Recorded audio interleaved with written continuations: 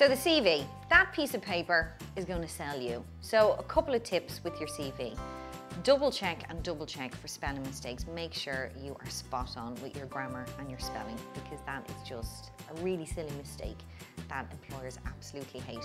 Make sure you don't have any gaps in your CV, and make sure you know your CV, because that is what you're going to talk about in your interview. Don't lie on your CV. Don't say you do yoga if you've never done yoga in your life, because they'll probably talk about it and then you look like a fool. So don't do that.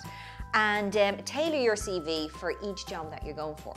It's not necessary to have the same CV for every single job. Each job is different, so you can tailor your CV to make you look more attractive for that role.